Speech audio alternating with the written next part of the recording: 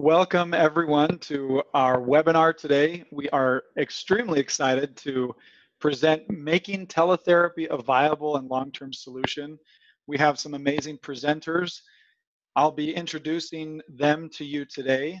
We will be definitely well fed with great content, great research, and some amazing specialists in the field. And I will go ahead and take 5 minutes or so doing an introduction. My name is Jeremy Glauser, and I'm the founder and CEO at eLuma. And we are very excited that you chose to register and learn more. Let me pull up our agenda for today. We will be obviously focusing mostly on making teletherapy a long-term and viable solution for schools and districts around the country and around the world, quite frankly. We have people registered from all over the country and in other countries as well. We welcome you. We are going to be opening it up for a question and answer at the end of the webinar. There's a chat icon in the webinar room. It's a little circle. Click on the chat icon and you can put in questions that you would like to have answered later on in the webinar. So make sure you type those out. We'll definitely get to as many as we possibly can with the time that we have. We will also be distributing a recording of this webinar. For those of you who are coming and attending live, can't stay the whole time, you'll get a copy of the recording, as well as all of you who registered and aren't able to make it here today. So again, thank you so much for coming. We love doing these webinars and presenting some really quality content for all of our special education and education colleagues out there. Let me give you a little bit of a background about eLuma. We're sponsoring the webinar and putting this on, providing this opportunity. We as an organization are focused on solving problems in special education specifically. We do that by providing live online therapy solutions for speech, OT, and mental health. We have been around for 7 years as an organization, and collectively we have centuries of experience in education itself. We have over 100 clinicians on the team delivering services to more than 4,000 students in 29 states. And we look forward to a time and an opportunity to answer your questions and provide you with information as the occasion permits. But enough about eLuma. Let's really get on to the purpose for us coming here. I want to first talk about Mary Lynn. Mary Lynn, or Dr. Boscardin, Mary Lynn and I met at a CASE conference. That's the Council of Administrators in Special Education. A little while ago, and I would say we hit it off. Mary Lynn is doing some amazing things for the field and has dedicated her life to promoting the needs of children with disabilities and just education in general. And you can see some of her amazing credentials here, but she has served as the former president of CASE and is going to become the president of CEC, or the acting president, in January. She is currently working at UMass Amherst and has done some amazing research in leadership. Mary Lynn presented a webinar not too long ago and is back to give us some more insight. So thank you so much, Mary Lynn. It's a pleasure to have you here. I also want to welcome Dr. Andrianopolous to our webinar. She has a wonderful background in promoting different solutions and producing different research that really drives the high standard of care for individuals who need it.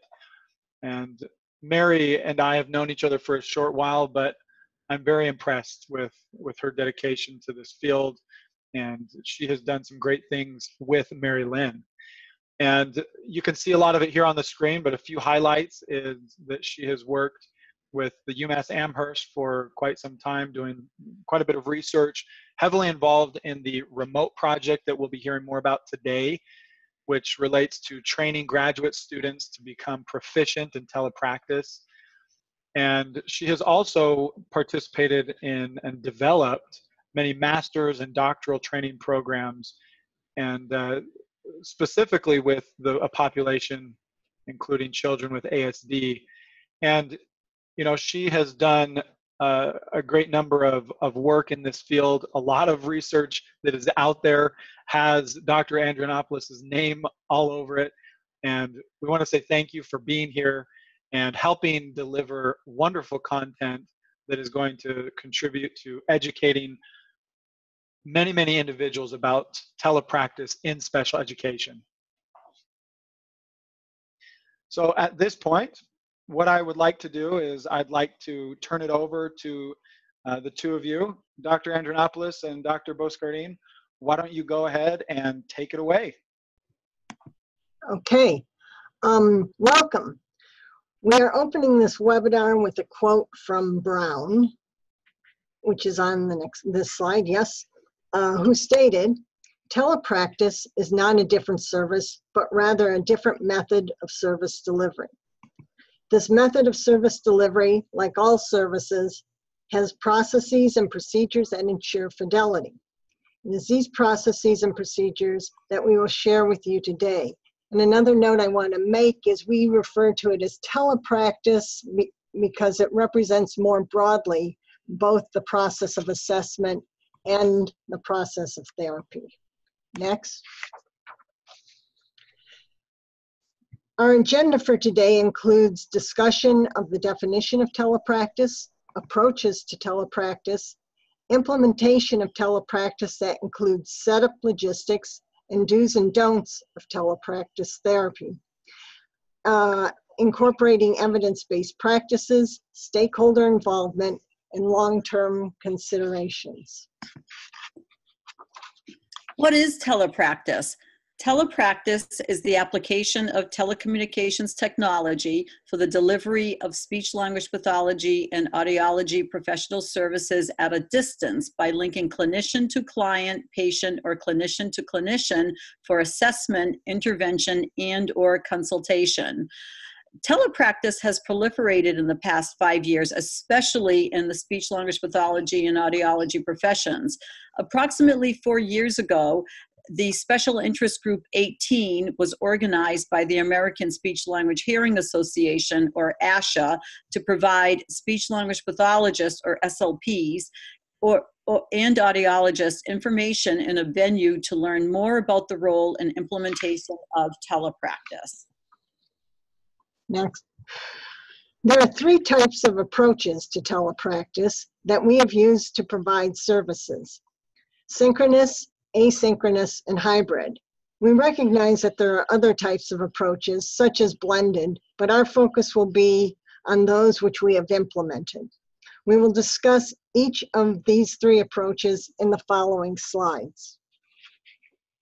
What is not okay to talk about and say to others? We should avoid inappropriate conversations with others because it can make them feel sad or uncomfortable. Good job. Okay, rule number 3. Wait your turn and do not interrupt. Can you read this for me? As the slide makes people feel sad. They might feel like you don't value their words. So this is a Have you ever been interrupted? Yeah, that's my question for you. Have you ever been interrupted? Yeah. You have? How did it make you feel? Sad. Sad, exactly. People don't like to be interrupted. Okay, so conversations go back and forth, kind of like this picture here. So you need to always wait your turn. You can't even go in the seesaw with 3 guys. Yeah, so the seesaw can only be up or down at one time.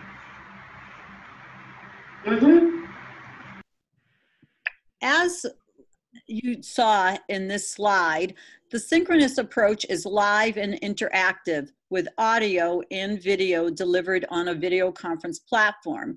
The specialist and client are present at the same time in real time, but they are not in the same room. They may be in the same building, school district, or off campus, in a remote location, in state, out of state, and even in a different country with respect to the client. but they are video conferencing at the same time in real time.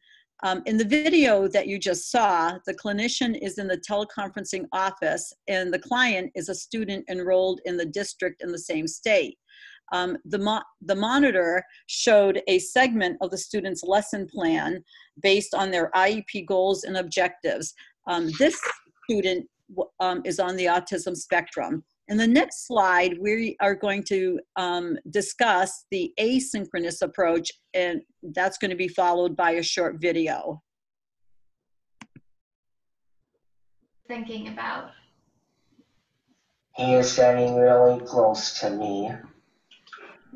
Can you circle which person he's thinking about? I'm going to give you the mouse. Good, he's thinking about him. How is the boy in the glasses feeling? Mad. Is he mad because the boy is too close to him? Yeah. Nice job. How would you feel if somebody was standing too close to you?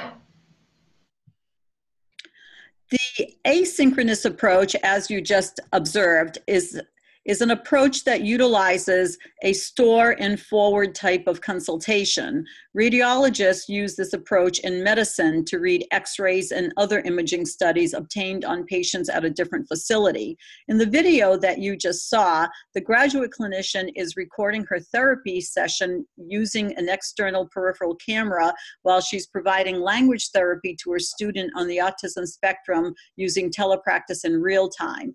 The graduate clinician is capturing and going to store her session in a secure digital file format, which she can review by herself and with her supervisor at a later date to critique her intervention session. The digital file can also be forwarded to the student's teacher or the administrator at the school district for review and for student progress monitoring. The student with whom the graduate clinician was working is also on the autism spectrum and had a monotone, monopitch sounding voice. This was not a distorted signal. In the next slide, we're going to discuss the hybrid model. The hybrid model includes both synchronous, live real-time interactive video conferencing and store and forward or asynchronous consultation capabilities.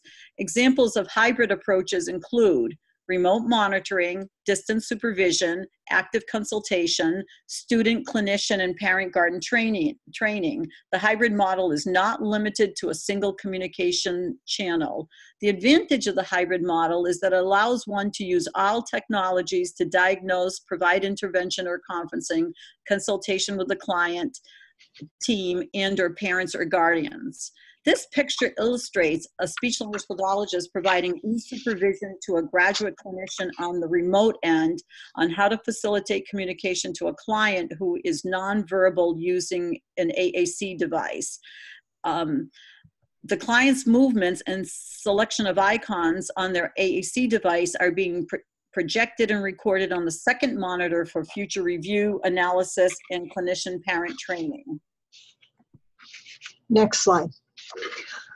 What we'd like to do with you is talk a little bit about shortages. As with all special education and related services, there is a documented critical shortage of service providers. An additional 28,900 SLPs will be needed nationally to fill the demand in the next decade. Employment of SLPs will grow by 21% from 2014 to 2024, and 25,400 jobs will open before 2026. In 2017, there were more funded or budgeted job openings that remained unfilled, more so in rural and suburban areas than in urban areas. Next. As we can see in the last line of this table, SLPs overall are at critical shortage. Next.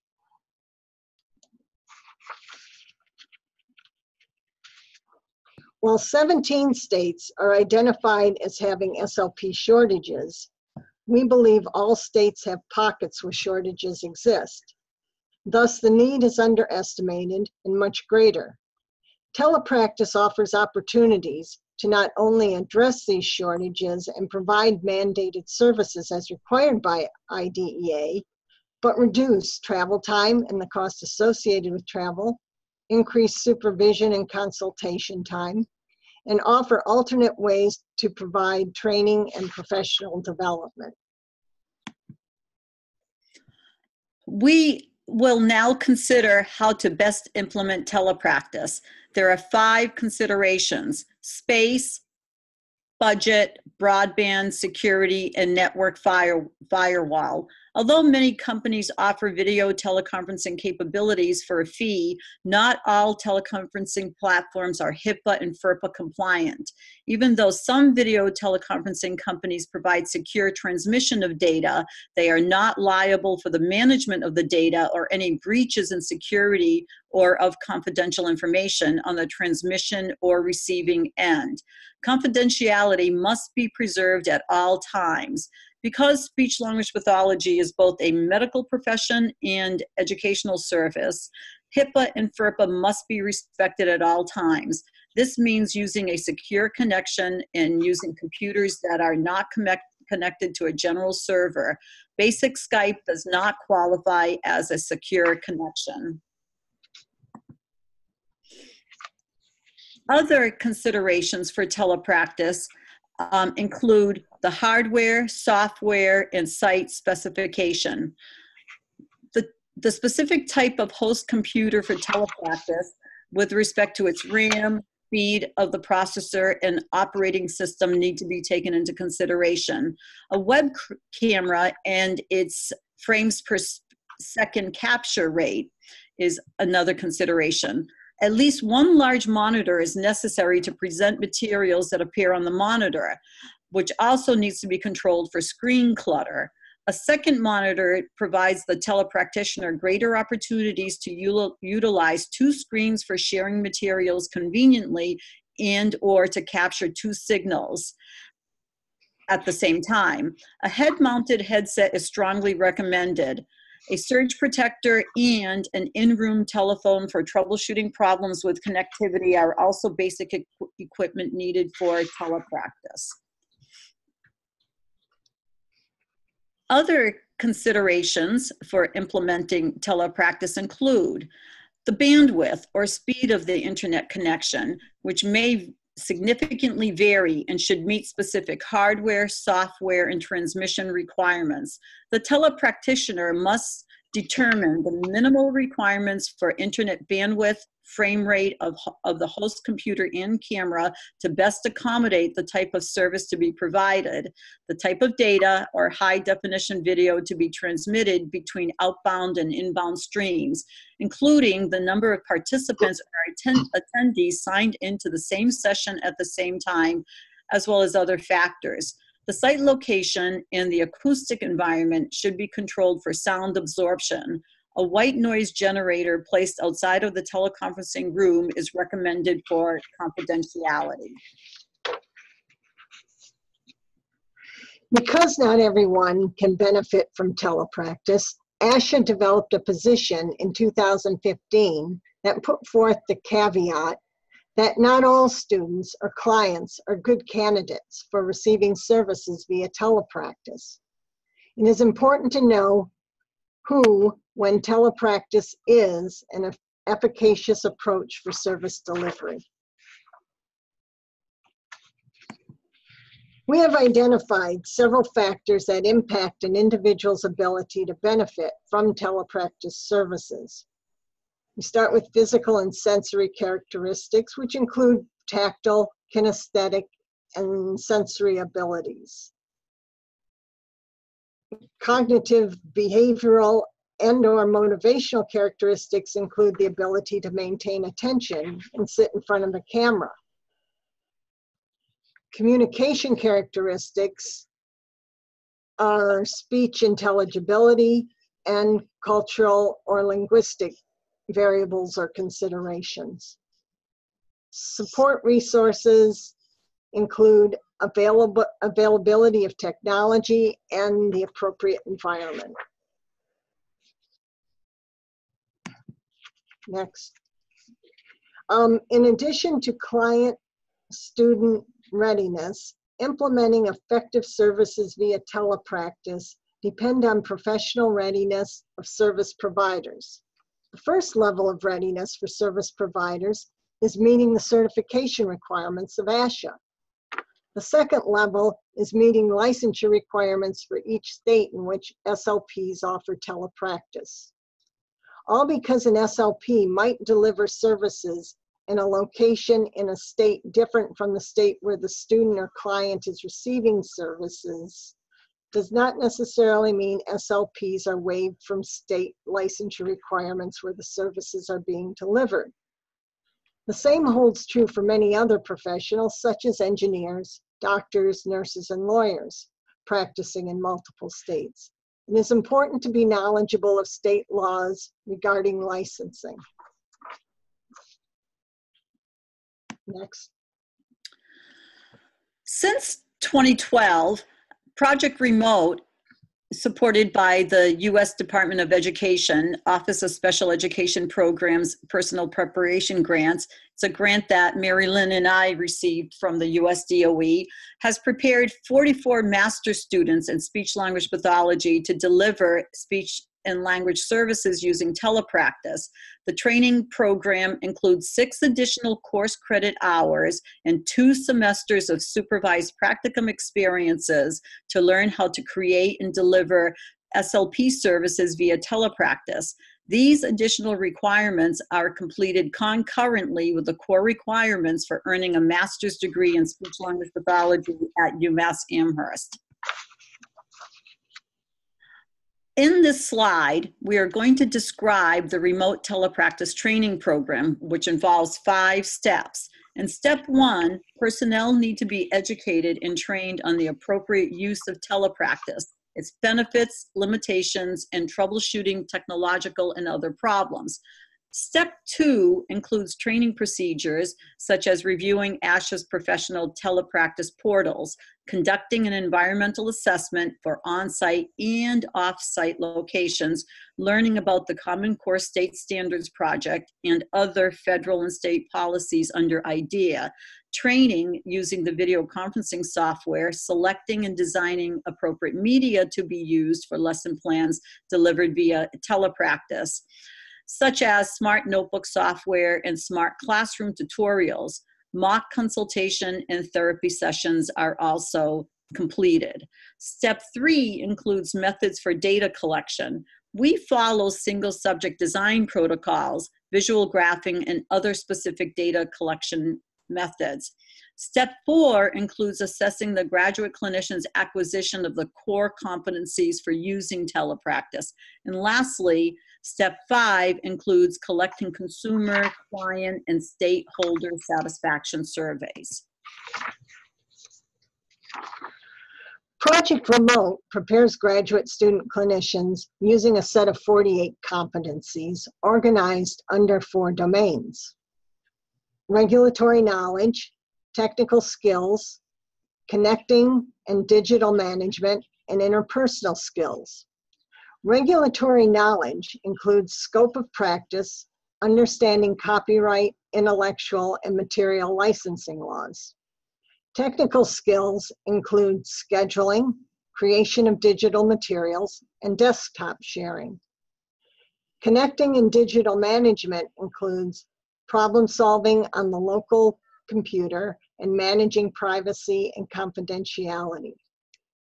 Interpersonal skills involve rapport, roles, and responsibilities of therapists, and need and ability to communicate rationale for providing telepractice services.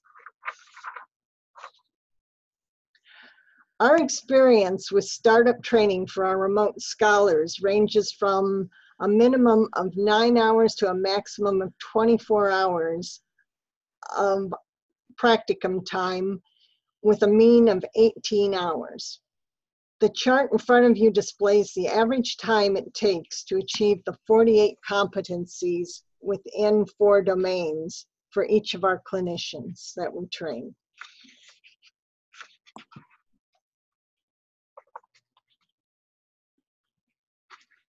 The use of telepractice must be specified in an approved IEP as the method for service delivery. If delivered through a clinic or hospital or privately, permission will need to be obtained from the parent or guardian.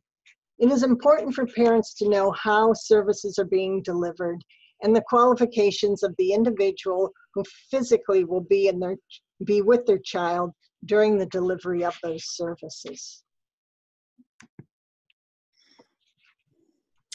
All personnel involved in the telepractice program need to be prepared on how to troubleshoot problems and navigate the tele-video conferencing platform, both on-site and off-site, and practice and conduct mock video conferencing sessions. We have found that the number of hours training for on-site and off-site personnel varies pending clinician experience using technology and their comfort level. IDEA requires the use of scientifically based or evidence-based practices whenever possible. This includes any intervention that is delivered via telepractice or face-to-face. Often telepractice is confused as being an evidence-based practice. Telepractice and face-to-face are modes of delivery. They are not an evidence-based practice. It's the actual intervention that makes up the evidence-based practice. Our research over the past 5 years at UMass Amherst has studied a total of 30 students on the autism spectrum, ranging in grade from grade 8 in elementary, 20 in middle school, and 2 in high school, all of whom received SLP intervention services via telepractice as compared to services delivered on site over the course of 1 academic year. As previously stated, the intervention services were provided by the 44 graduate student clinicians who were being trained with a specialization in telepractice. Our outcome data show no meaningful difference between SLP services delivered to students on the autism spectrum using telepractice or on-site service delivery methods.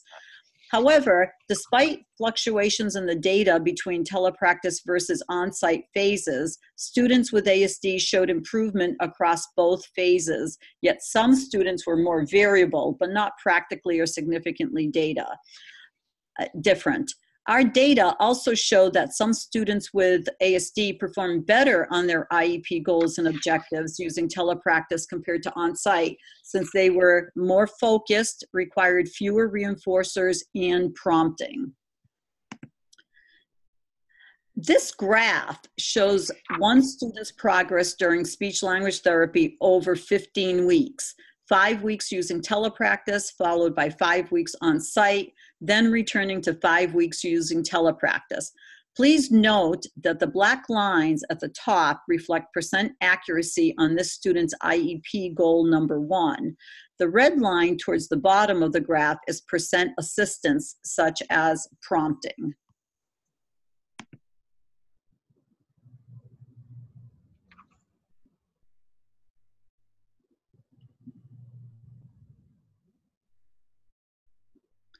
Jeremy, can you return to the previous slide?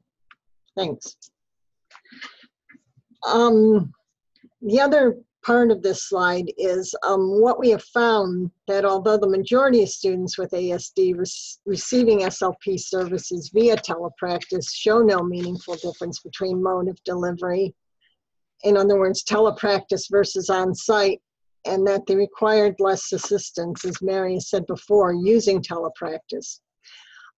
It's also important to note on this slide that some students with ASD performed better on their IEP goals, as mentioned previously, and their IEP objectives using telepractice compared to on-site, since they were more, as Mary indicated, they were more focused and required fewer reinforcers for prompting. Okay. An option available to all programs is to request students to participate in a user-friendly satisfaction survey. On screen, you will see a survey that we used with our young students with ASD. The items were read to the students, and then they were asked to point to one of the faces that responded to their experiences. As you can see, the faces ranged from happy to neutral to sad. Next. Here's another example where students with ASD actually provided a written response. As you can see, this student really enjoyed receiving SLP services via telepractice. As can be seen in this slide, the satisfaction surveys among a cohort of 10 students with autism spectrum disorder receiving speech-language pathology services via telepractice compared to on-site equally liked both service delivery models, with the exception of one student who did not like speech therapy at all, whether it was delivered via telepractice or on-site.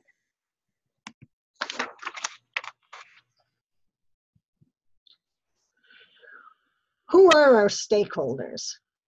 Examples of stakeholders include teachers, special educators, therapists, administrators, families or guardians, community members, regional and state education agencies, local and state social service agencies. We rely on stakeholders to promote, communicate, and invest in telepractice. However, this can only occur when telepractice is applied appropriately. The involvement of stakeholders broadens the understanding of what telepractice is and is not. Stakeholder participation through various activities creates ongoing support, contributing to improved outcomes.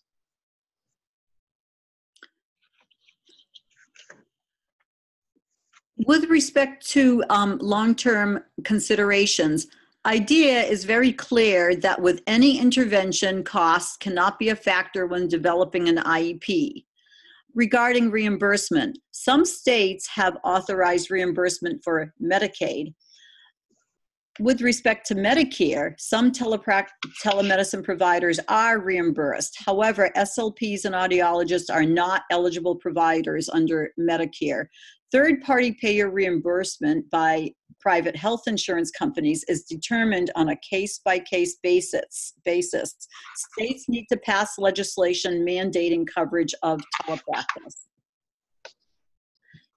As can be seen in the next slide, less than half the states in the United States approve the use of Medicaid reimbursement for telepractice. Everyone is encouraged to review the laws for their states regarding Medicaid reimbursement for SLP and audiology telepractice services.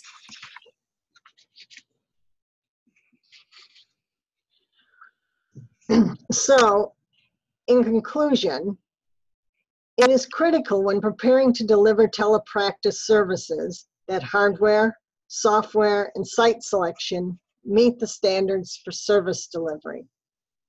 Pre-training in telepractice of speech-language pathologists is necessary to ensure efficacy in service delivery. Not all clients are candidates for interventions delivered via telepractice.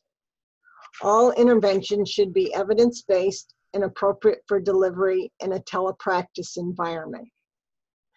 Involving stakeholders from the very beginning is important to the success of telepractice.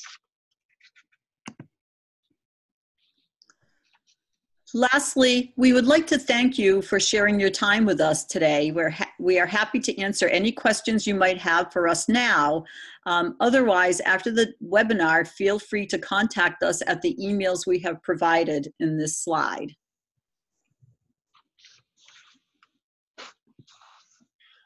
Wonderful. I'm going to leave this slide up a little bit longer in case people want to jot down a note with those emails and that contact information.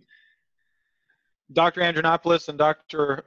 Boscardin, I just want to say thank you so much for coming prepared with findings and with information that really is very educational to many of us.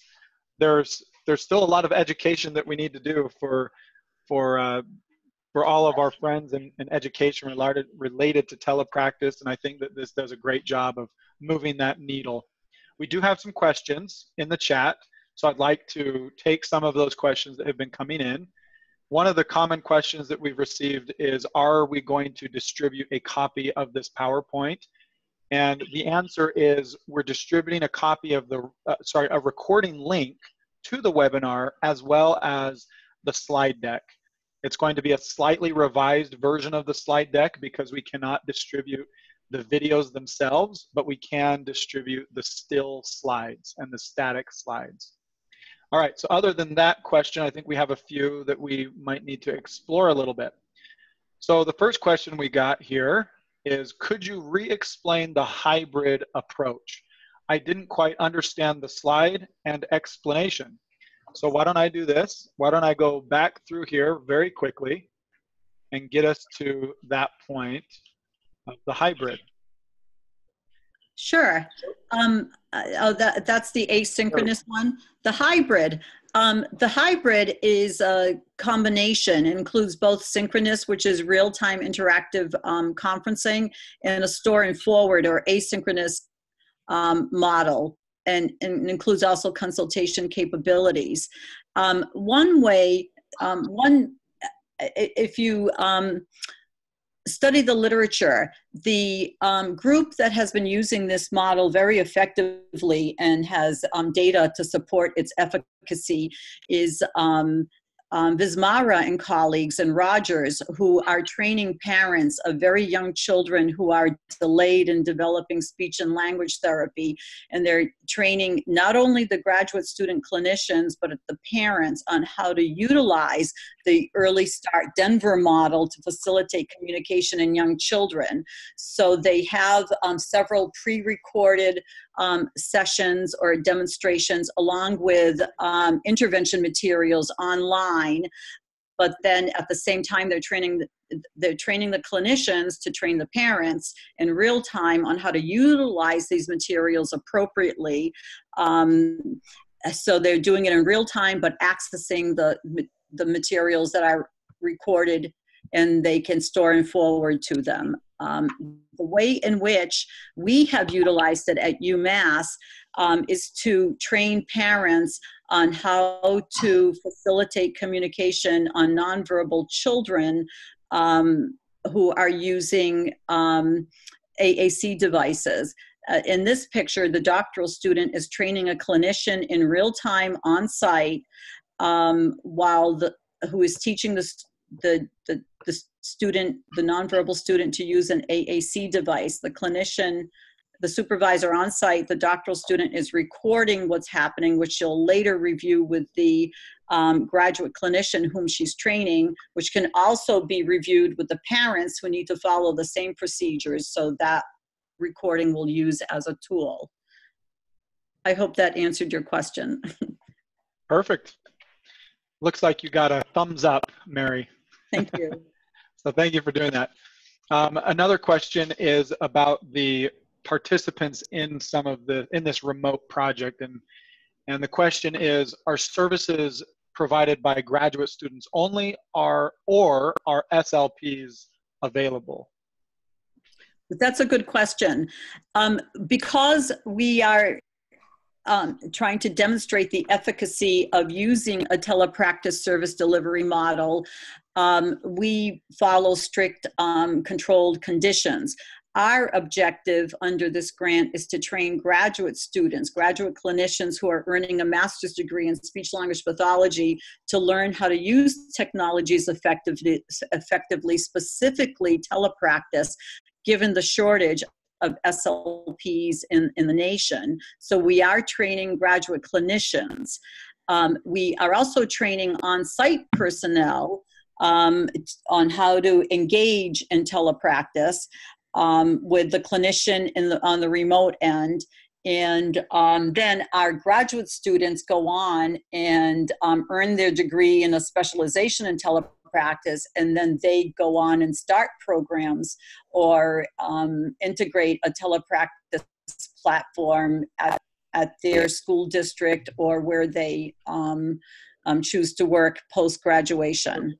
So we are training graduate students, but we do work with SLPs who are certified and licensed and know how to conduct telepractice or engage in telepractice on the receiving end. Perfect. All right. We do have a question coming in. Brenda, looks like you are raising your hand here to ask a question. Unfortunately, we can't broadcast the audio, but if you can, put your question into the chat. So if you hover your mouse over this Zoom Classroom screen, there's an icon at the bottom of the Zoom Classroom screen that will say chat or look like a chat bubble. Click on that and it will give you a spot to type your question in. I apologize, but that is the only option for posing a question. Let's see, we've got another question here. Who would generate the IEP goals, the district's SLP or the telepractitioner? And I think it would be great for either one of you to answer this, but if I may just give a short answer at the beginning as well. I think this is going to depend on the school process and some of the decisions made at the school level. I'll have to say that most of the time SLPs are going to act much like the SLPs or OTs or other providers that are on site. So if they'll have access to the IEP management system, they'll be able to log in and update goals and generate progress reports, and they will be able to attend meetings, usually through video conference or through phone. Much of the collaboration in that way is slightly different because they're remote, but they would perform many of the same functions as your on-site SLP. All right. Right. Mary, what else do you add? I'll follow up on what you said, Jeremy. You're absolutely right. Remember, IEPs are developed with team members. So you can identify any number of people to be part of an IEP team. And part of the reason a district might not be using, might be using telepractice is because they don't have an SLP. So you would certainly want to find a way for the telepractitioner who would be providing SLP services to be included in the team meeting, whether it be audio visually or just through audio of some sort. That would be, there are many options for doing that.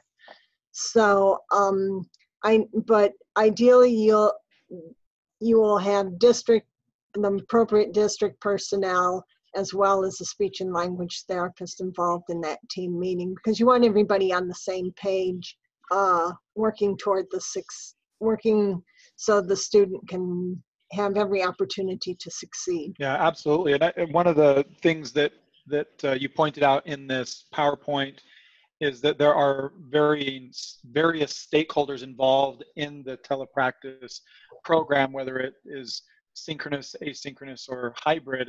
And it is important to note that there's quote unquote e-helper or a facilitator who is a person physically on site who acts as a quasi liaison between for different purposes. And so mostly their responsibilities are limited when it comes to the telepractice program, but a few of them do include turning on the computer, opening up the video conferencing platform, and then one of them relates to this whole IEP meeting concept, and that is maybe sending home notices to families because they can print and send those home. So in most cases, it's relatively limited, but there are some key things that a facilitator or e-helper needs to help do on site at the building. The other thing I would add to that is when you ask who would generate the IEP goals, hopefully it's done collaboratively with the team, with the parents, with the speech and language pathologist, with the classroom teacher. I've seen classroom teachers generate speech and language goals. I have had parents come into IEP meetings with speech and language goals for their child. So it's really a collaborative process. I just want to jump in, since much of the work we do also includes training graduate clinicians who will go on and become practitioners. An IEP is like a contract. You don't deviate from the goals and objectives that are outlined unless the IEP changes.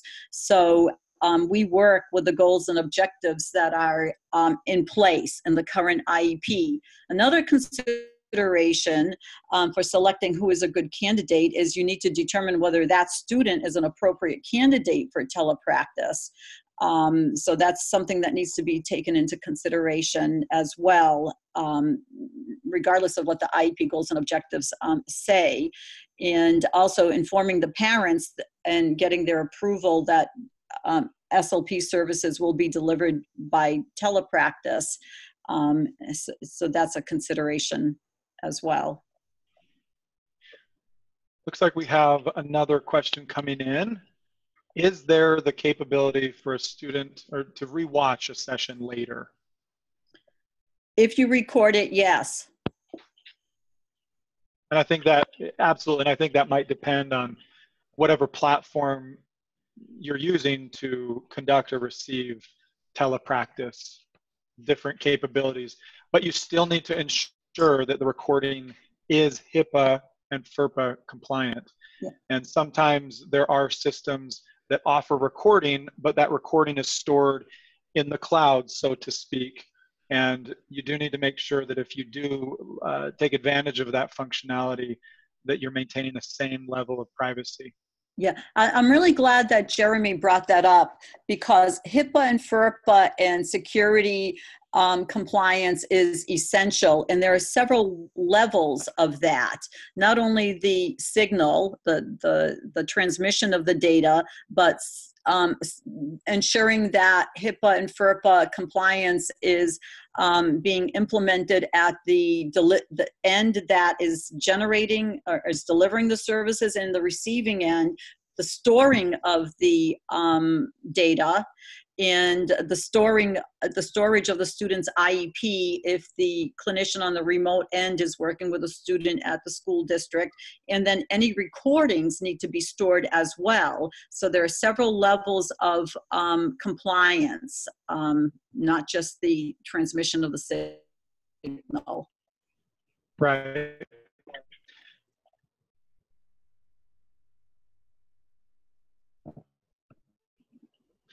Let's see here. It says, there's another question. Do you have a list of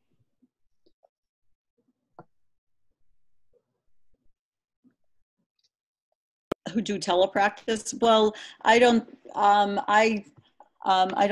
think that's the scope of this presentation, to provide a list of practitioners. But I wonder if you can comment to that effect, Jeremy. Well, yeah, maybe what I can do is, I think what's most important when you are looking into doing teletherapy is that you take into consideration what you've heard today.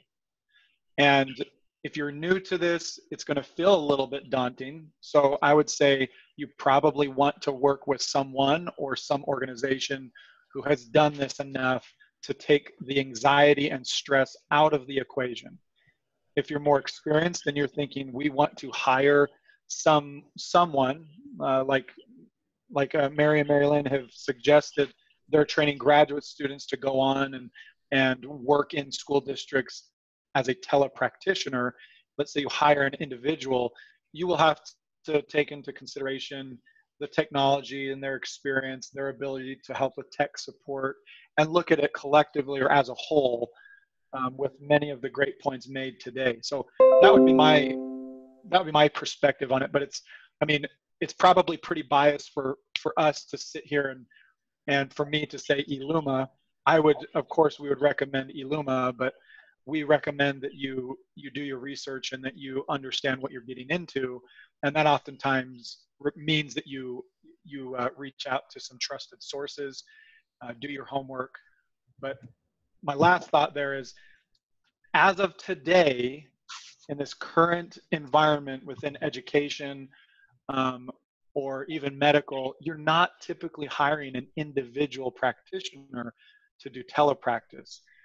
You're going to be working with some organization or clinic, or maybe it's a university like UMass Amherst who does it versus an individual.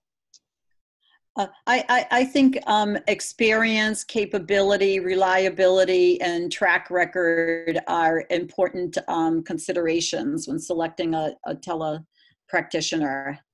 Mm-hmm. Absolutely. It looks like our questions are starting to slow down a little bit. So what I'm going to do is take the opportunity and remind everyone that we will be distributing a link to the recording of this webinar, and we will also distribute a revised version of the slide deck presented today.